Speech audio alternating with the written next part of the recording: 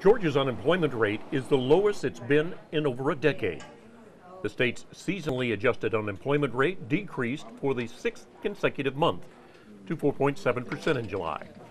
The rate is down 1/10 of a percentage point from 4.8% in June. In July 2016, the rate was 5.3%. As State Labor Commissioner Mark Butler says, the lower rate is only part of a very positive job report for the month of July.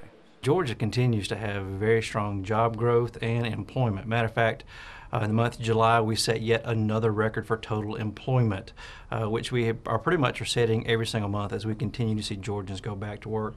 Georgia's over-the-year job growth came in a variety of sectors, so there was something for job seekers with a wide range of interests and skills. From June to July, Georgia lost 14,100 jobs, which decreased the total number of jobs to 4,479,800.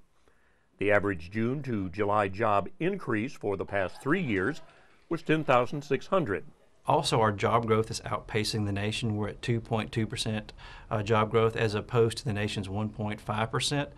So we're growing a lot faster than the national average, and I expect that to continue to go.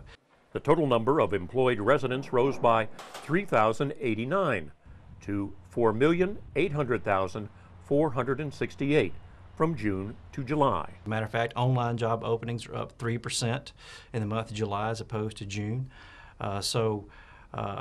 Everything looks like it's heading in the right direction because we're putting more Georgians to work every single month this year.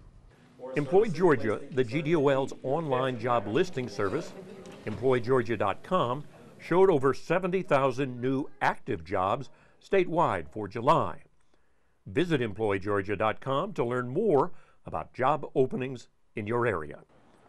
For the Georgia Department of Labor, I'm Russ Jameson.